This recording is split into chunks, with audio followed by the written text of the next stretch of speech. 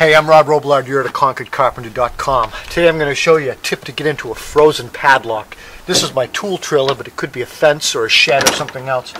Sometimes you can just wrap the lock like that and get it to loosen. This lock won't open. I've already tried it. There's actually moisture in the cylinder. So what we're going to do, I can't even get it all the way in. What I'm going to do is I'm going to use this propane tank, this torch. My fingers are frozen. Just turn it on. Just going to heat the cylinder where the key goes in a little bit.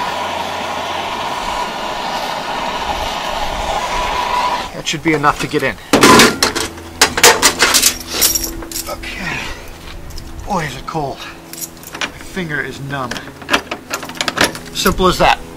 That's a quick tip that you can do at home if you get caught with a frozen lock or something like that. Take care.